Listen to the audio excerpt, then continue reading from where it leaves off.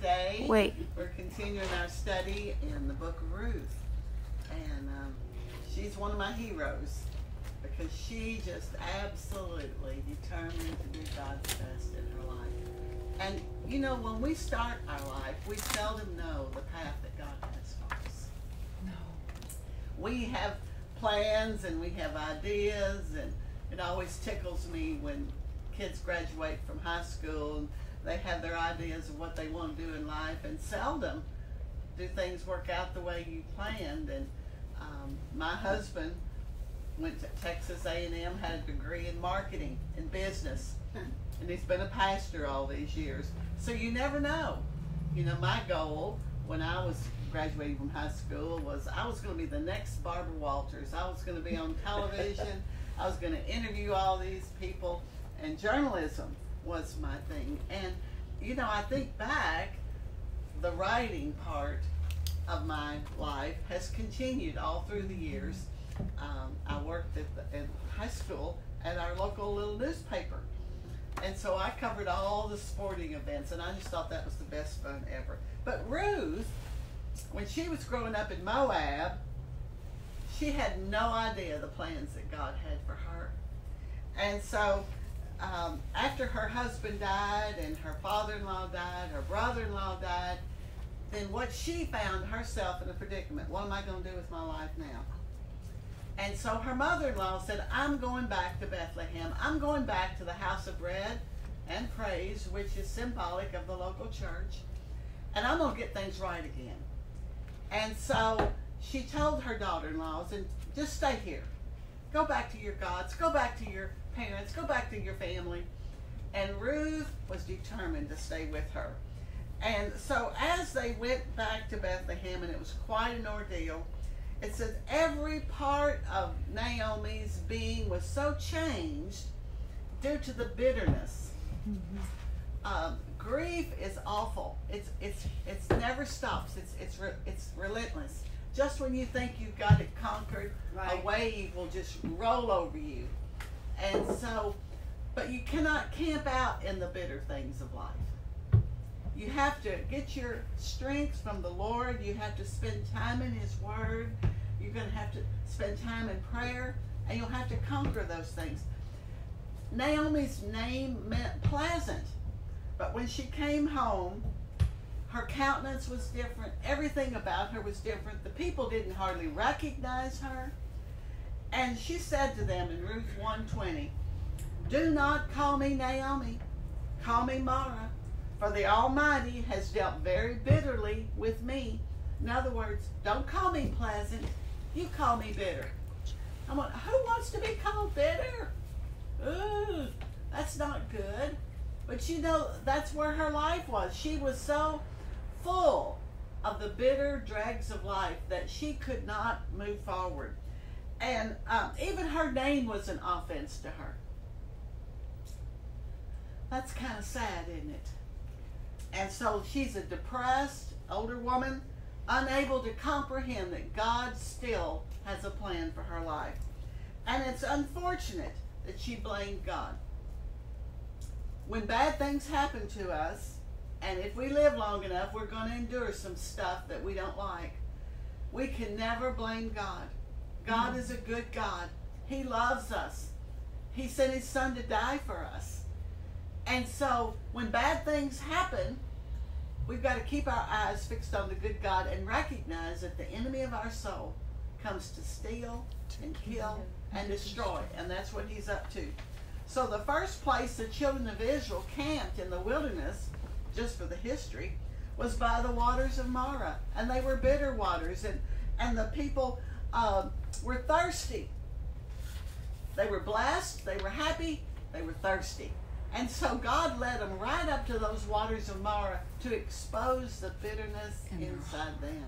Mm-hmm. It wasn't as much to drink of the bitter waters as it was to expose what's in us.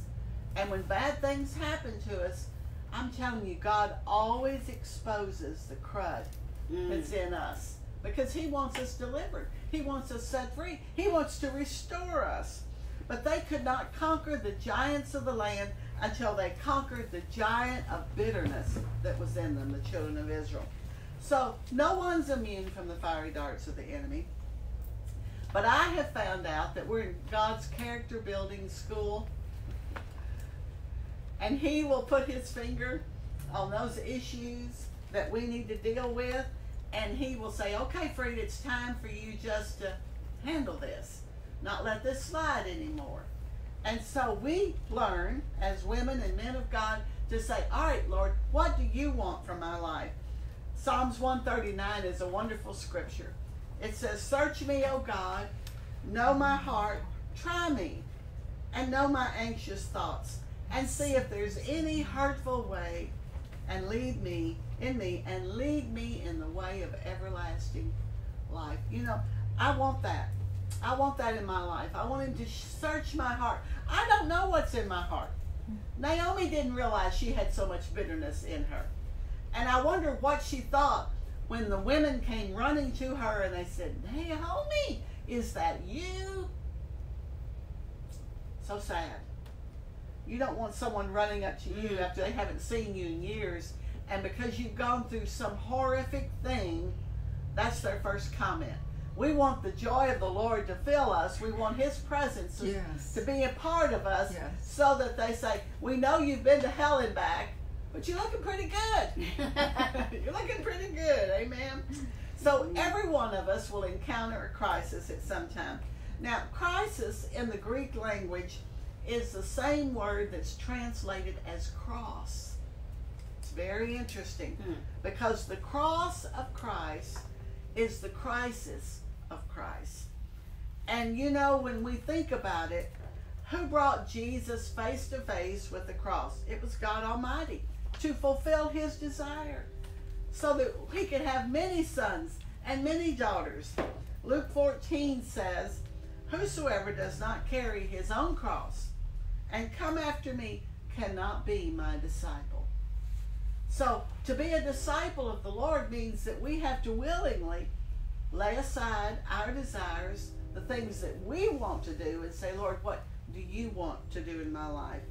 And it can be many different things.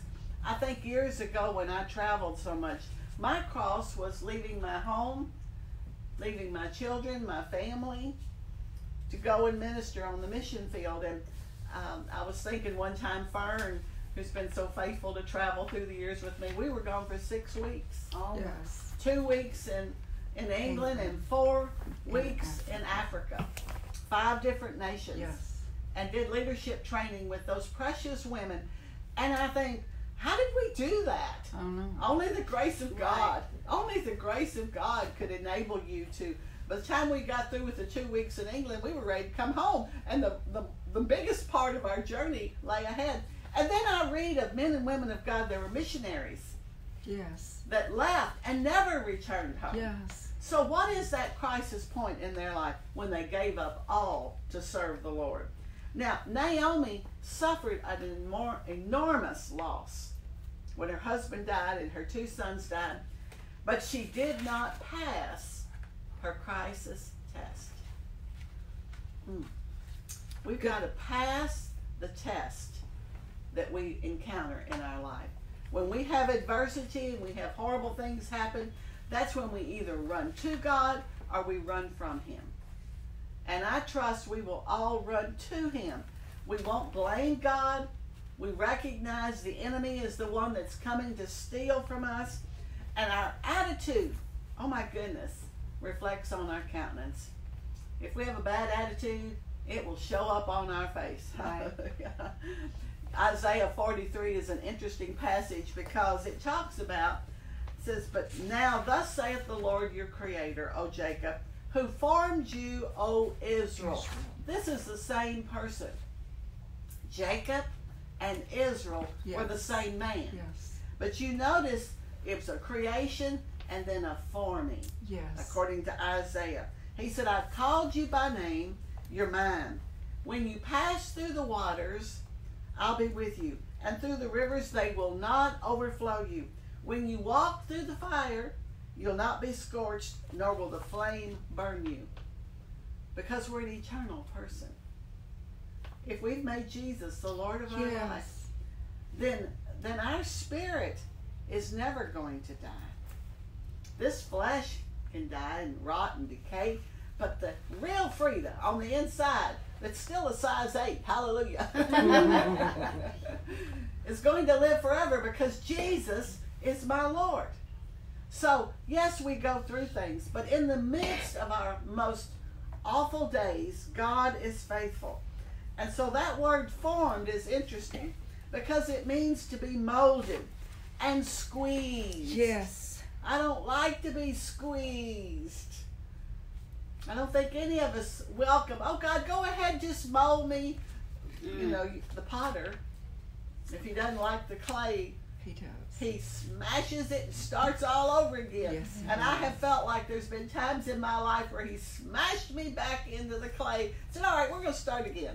Yeah. So what do? We say, okay, God, you're the potter, I'm the clay.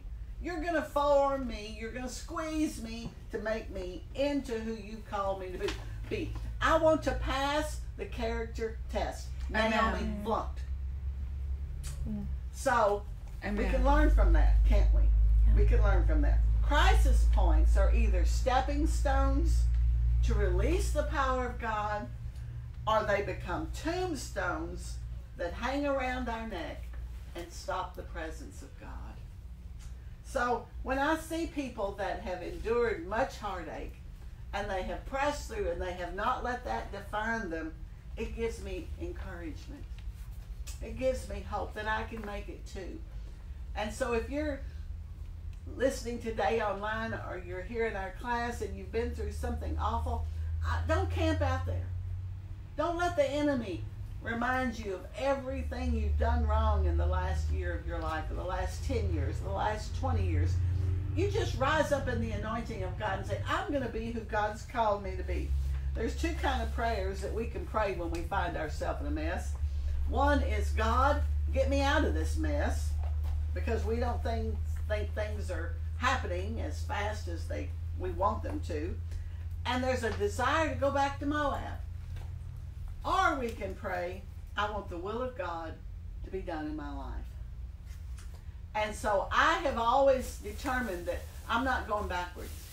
I'm going to go forwards. I don't know what the future holds, but I know who holds it. And so my trust is in the Lord. I believe if Naomi and her husband Elimelech had stayed in Bethlehem alongside Boaz, see, he Right. never left, No. it would have been a different story. But they chose to leave home.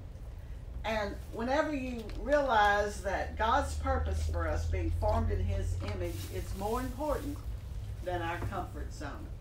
He has a good plan for our life. And we can endure the trials and adversity of life. Whatever we're going through, with the help of the Lord, we can endure that. Even though when we don't see anything happening, our faith is in the Lord.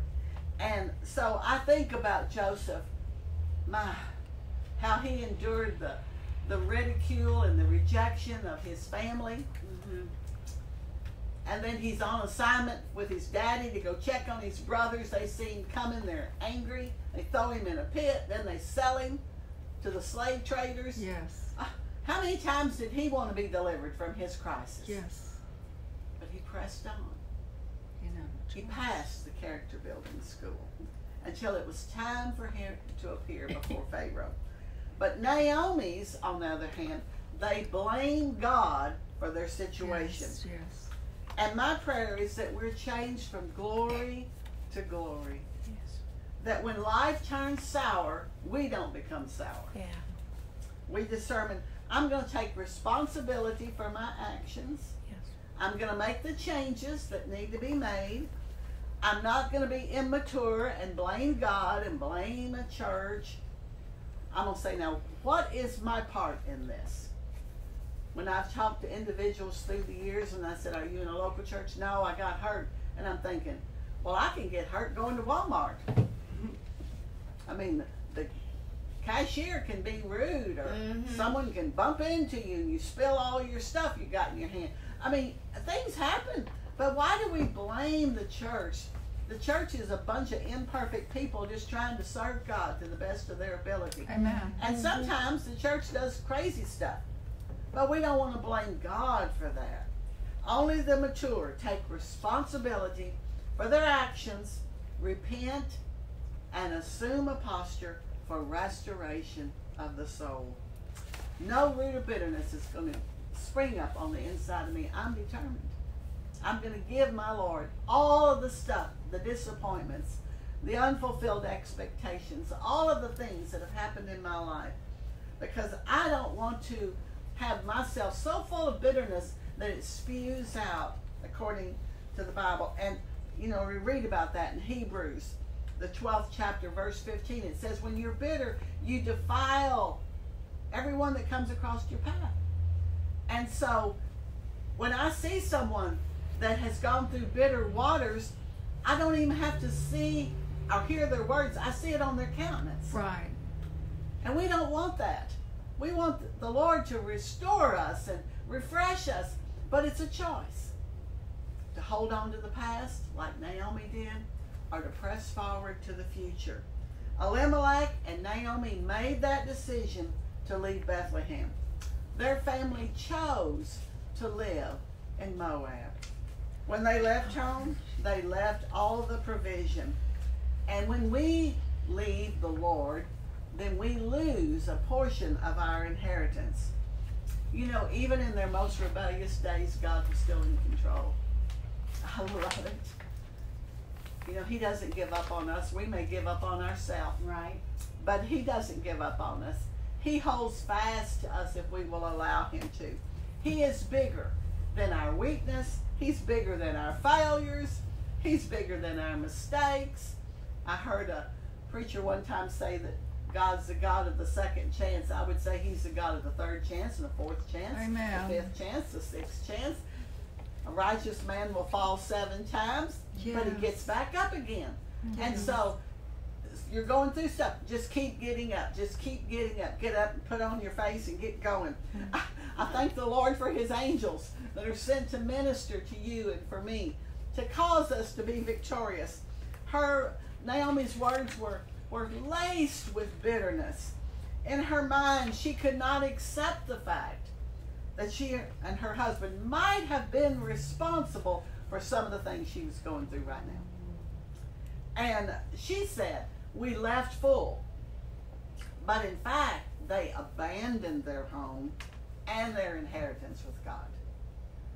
So she didn't leave destitute, she left full. And it says in Ruth 1:21, I went out full, but the Lord has brought me back empty. Why do you call me Naomi? Since the Lord has witnessed against me, and the Almighty has afflicted me. Now, if she was so full, why did you leave? That's right. Yes, it was a famine. Yes, it was hard times. But you made that choice to allow that to happen. It takes spiritual maturity to admit our mistakes, our failures, our wrong decisions, and then be humble-minded enough to receive help from the Lord. His grace is there for us, Sufficient. but we have to reach out and grab a hold of it. Yes. When I think about the Apostle Paul and how much that he endured, and 3 times he said, Lord, can you take this from me? And he said, my grace is sufficient. Well, sometimes you feel like it's tough. But I want to encourage you, do not camp out in the wrong way. It takes us to the place where we say, Lord, I'm going to receive everything you have for me. The word if is a big word in our life. God says, I will do this, If you'll do you will this.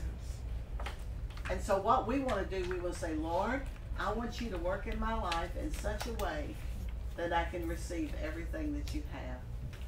The Spirit of the Lord is so precious to us, because even when we leave angry, upset about something, if we'll repent and ask the Lord to forgive us, He is very faithful to do that. Naomi's words were, I went out full. But the Lord brought me back empty. No, you brought yourself back Right. empty. Mm-hmm. So when I read the scripture and I read something like that, you know, the Jewish historians said that he actually had a lot, but he did not want to share it with those that had need. And you know, that happens to us. If God blesses us, he blesses us for a reason. To meet our needs, but also to be furnished in abundance that we can give to every good and charitable cause. It's not for us to be stingy and tightwad and store up everything for ourselves. One day, we're going to leave it all. Not one thing will we take with us. And so I would rather be generous and give to those that have need than for me to hoard it and hold on to it. Naomi had a lie that she believed. The hand of the Almighty has afflicted me. No, the hand of the Almighty had mercy on her. Because she, as she made that determination to go back to Bethlehem, God was already at work. Where one day she's going to be blessed beyond measure when she holds a precious little baby boy, and it will be like a grandchild that she would never have expected to have. So if we camp out on the horrible things that are happening to us today, and we blame God, we miss out on the treasure that is waiting maybe a year down the road, maybe 5 years down the road. We don't know. We don't know our future. All we know is that God is a good God, and he wants to bless us. The key is if we will be willing to let him. That means giving up control. Giving up control can be as simple as, okay, God, you see the mess I made myself. I need you to help me straighten it out. My favorite prayer through the years is help. Lord, I need help. I'm in a jam. I need help. But he is faithful to do that if we'll just ask him. I want to pray for us that we will be willing for the Lord to help us. Lord, I just pray for everyone within the sound of my voice today. Lord, I thank you that we will not be like Naomi. When bad things happen to us, that we will not camp out on that crisis point, but that we will press through and we will receive every good thing that you have planned for our life. Lord, we don't want to blame you, and so right now we determine we refuse to blame our God for any bad thing. Instead, we say with our mouth, God, you are a good God, and that you will reward us as we diligently seek our face. In Jesus' name, amen. Amen. Thank you today for watching. This is quite an adventure. If you want the book, it's available on Amazon. It's called She Left a Legacy. And my goodness, did Ruth not leave a legacy? Boy, did she. And she found herself in a great company of women that were obedient to the things of the Lord. Yes. And I'm so glad you're with me today. God bless you. Thank you. Thank you for coming.